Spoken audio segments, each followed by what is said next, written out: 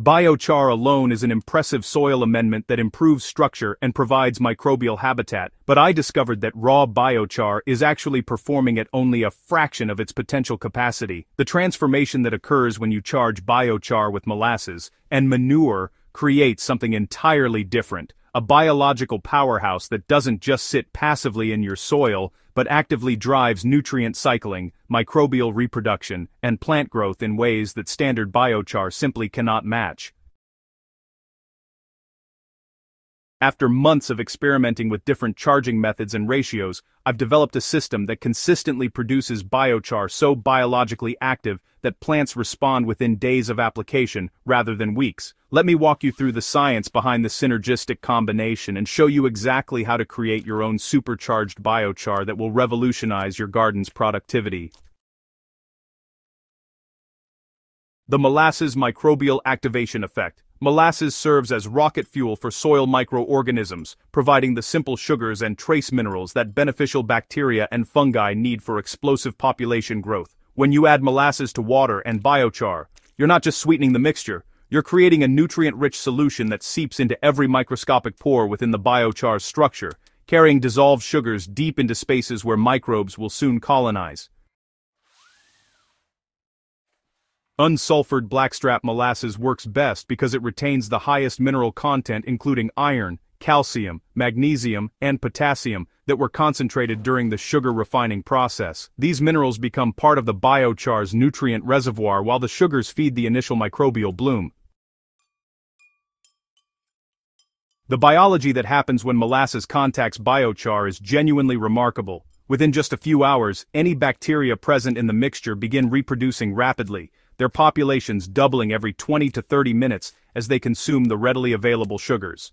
These reproducing bacteria produce enzymes, organic acids, and other compounds that further enhance the biochar's ability to hold and exchange nutrients. The molasses also feeds beneficial fungi, though their reproduction occurs more slowly than bacteria. What makes this particularly valuable is that you're not just feeding microbes that are already present, you're creating conditions so favorable that dormant spores and inactive organisms throughout your garden soil will activate and migrate toward the biochar once you apply it, drawn by the chemical signals that sugar-rich environments produce. The concentration of molasses matters significantly for optimal results. Too little, and you don't provide enough energy for substantial microbial growth. Too much and you can create anaerobic conditions or attract pests. Through extensive testing, I found that 1 cup of molasses per gallon of water strikes the perfect balance, providing abundant food for microbes without creating problems. This concentration creates a solution sweet enough to taste but not syrupy, and it flows easily through biochar's pore structure without clogging or creating sticky masses that won't mix properly with soil. Manure's complete nutrition package. Fresh or aged manure brings an entirely different dimension to biochar charging by providing a complete package of macronutrients, micronutrients, beneficial bacteria, and organic compounds that molasses alone cannot supply. While molasses feeds microbes with simple sugars, manure provides the nitrogen, phosphorus, and complex organic compounds that microbes need to actually build their cellular structures and reproduce sustainably. The bacteria naturally present in well-aged manure are already adapted to soil conditions because they evolved in digestive systems processing plant material. These organisms seamlessly integrate into your garden's soil food web once applied. The nutrient profile of quality aged manure, it really reads like a complete fertilizer formulation, but in slow-release organic forms that plants can access over extended periods. Nitrogen in manure exists primarily as organic nitrogen that must be mineralized by soil bacteria before plants can use it, creating a steady supply rather than the boom and bust of synthetic fertilizers. Phosphorus in manure is largely in organic forms, bound to compounds that biochar's charged surfaces can hold and exchange with plant roots. The calcium, magnesium, sulfur, and trace elements in manure become incorporated into the biochar matrix, creating a mineral reservoir that releases nutrients gradually as plants need them. What makes manure particularly valuable for biochar charging is how it introduces beneficial organisms while simultaneously providing the habitat and food those organisms need to thrive. The organic matter in manure gives soil bacteria something to decompose and process, keeping them active and multiplying. The moisture in manure tea helps hydrate biochar completely, ensuring every pore fills with nutrient solution rather than remaining dry and inactive. The combination of manure's biological diversity and nutritional completeness transforms biochar from a passive carbon structure into an active biological reactor that continues working long after application.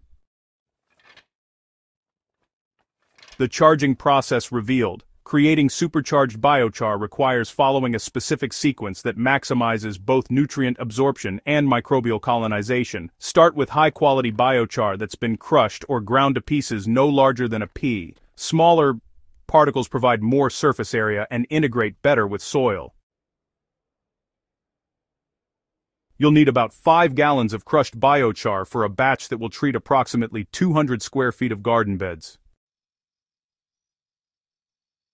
Alright, let's get started by preparing your charging solution. You'll want to mix 1 gallon of unsulfured Blackstrap molasses with 5 gallons of aged manure in about 15 gallons of dechlorinated water. Now, if you're working with dried manure, make sure to rehydrate it really well first. Just use equal parts manure and water, and let it soak for several hours before adding it to your charging solution.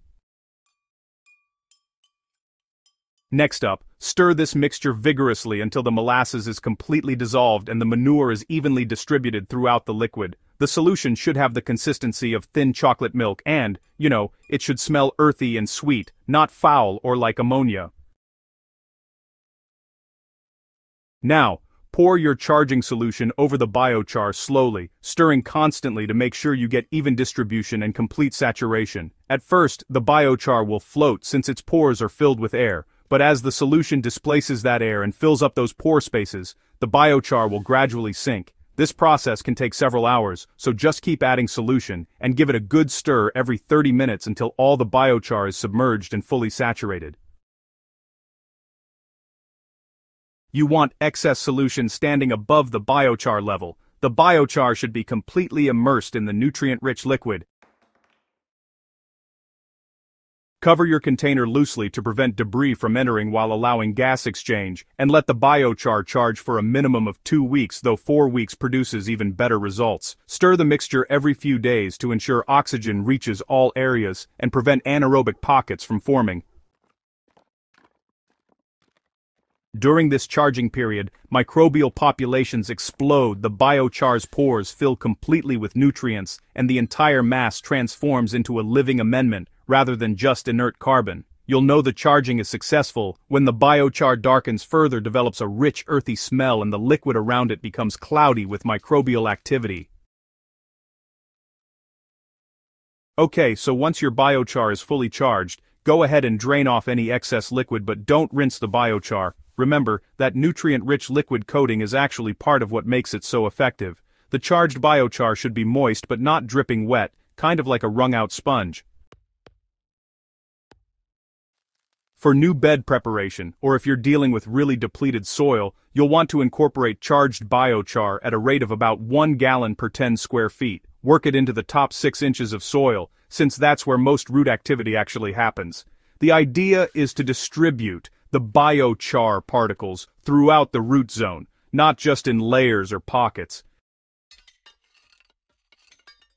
Now, for established beds that already have reasonable soil health, it's best to top dress with charged biochar at about half that rate, so roughly 1/2 gallon per 10 square feet. Then just let rain, irrigation, and earthworm activity gradually pull it down into the soil profile. This gentler approach helps build soil health over time, without disrupting established root systems or overwhelming the existing soil ecology.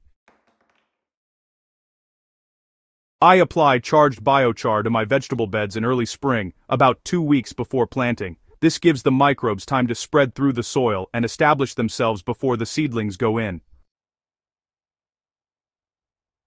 Container gardens and raised beds, respond particularly dramatically to charged biochar applications because the confined space really concentrates the biological and nutritional benefits. For new containers, mix charged biochar into potting mix at a ratio of 1 part biochar to 10 parts potting mix, or you can top dress established containers with about 2 to 3 tablespoons per gallon of container volume.